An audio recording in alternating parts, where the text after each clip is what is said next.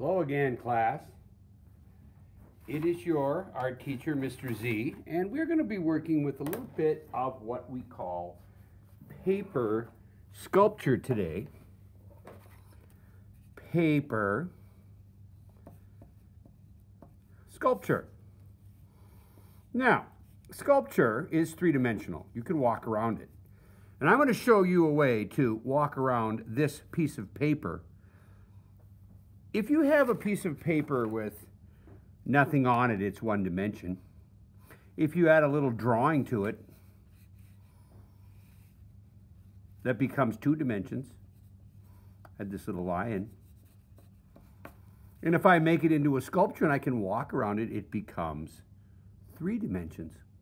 I wonder how we're going to do that. Let's get started right now. I have a piece of blue paper in front of me. And I'm going to take the upper left-hand corner and run it down until it exactly matches the bottom. We did this for our snowflakes. Crease it well, very well. Now you can cut off this extra piece, and we can even make 2 little ones out of it, if you want.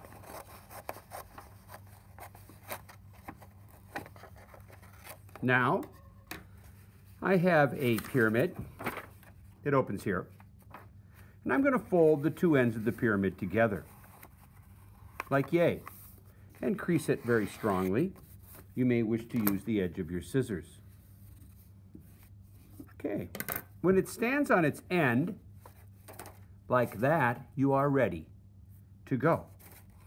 What I'm going to do is I have a pyramid here, have a long bottom to the pyramid, and I can either start on this side or this side. We're cutting toward the top. The way that we do a paper sculpture is we go, I don't know, is that a 1/2 inch? And we cut almost to the other side. We stop. Let's leave about that much. Turn it around and go back the other way. Here I go back the other way. When I almost get to that end, you can tell me to stop. Now my next cut would be right here, right? No, you're right. It would be going around from the other direction. So let's try that. We will do that all the way to the top. Keep on turning it back and forth. This is how you get 1 dimension into 3 dimensions. Going back and forth all the way to the very top. Keep turning it around. Leave about that much. And don't get too close to the edge. You're going to run into trouble. And here we go back again. Maybe 1 more. Whoops! That's what I planned on doing. Now, what you have here is your paper sculpture. Cut beautifully, and it's now ready to be opened. But the way we open it is leaf by leaf. You cannot shake these things open. Leaf by leaf, by leaf, by leaf, until we have that larger triangle. And then leaf by leaf, by leaf, by leaf, until it's wide open. And then very simply, you can grab 2 ends of it and lift it up into a beautiful paper sculpture. Again, perhaps I can show that to you.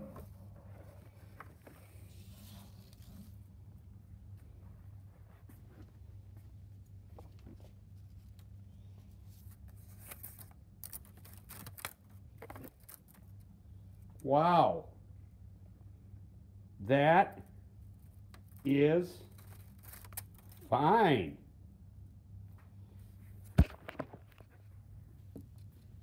Now, I'm going to put this back. See if I can do a reasonably good job, which I doubt. There we go, that's pretty good.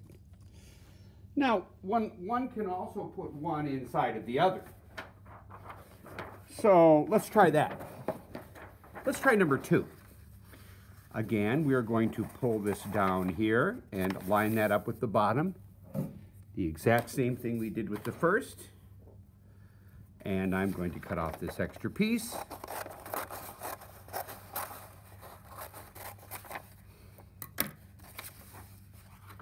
Fold that again. And sometimes you might want to have mom and dad draw those lines. I have drawn them for my younger children. And that's not a bad way to do it. I'll show you that. Grab my ruler. And I will grab my pencil here. And starting on the bottom, after creasing it,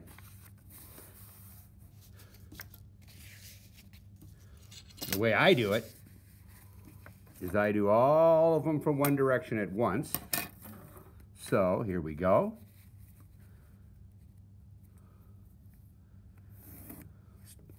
I don't touch that upper end.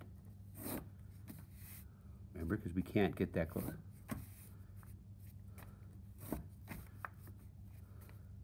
Then I turn it around. That piece comes off. I turn it around and come the other direction.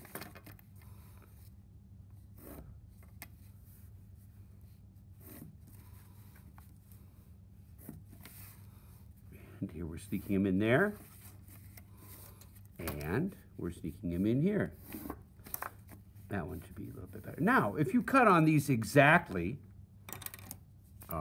that's another good way to do it. And you can maybe have mom and dad or auntie or your big brother or sister help you. Again, I'm going to stay on these exactly. And I think you can see that I still have to turn it around and do it the same way as before. It's just a little bit easier because I can just stay exactly on these lines. And we should have something resembling a decent two-color paper sculpture. Now this is an advantage for you guys because you can make them at home because these things are hard to get home from school. Kids tend to walk on them or step on their neighbors, or kids tend to have a hard time getting them back together, getting them in a backpack. That's not a good idea. That's a good way to cream everything. I think I'm going to take it off right here. And again, let's try that leaf by leaf business. Here we are, and again, leaf by leaf by leaf by leaf by leaf by leaf by leaf by leaf by leaf. There we go. There's it open again. Now, we have a number 2 here. Let's put number 1 over it and see what happens. Now, we have to find, oh, here it is on the floor. Here we have number 1.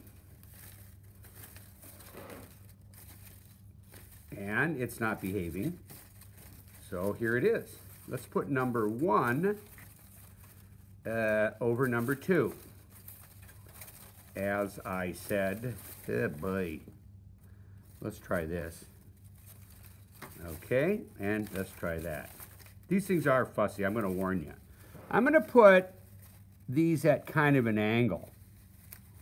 I'm going to pull number 2 up, the top piece. I'm going to pull it right through number 1 here. And I have those two together. Now, if you lift those up, you have a brilliant 2-color. And again, I'm going to attempt to show that to you.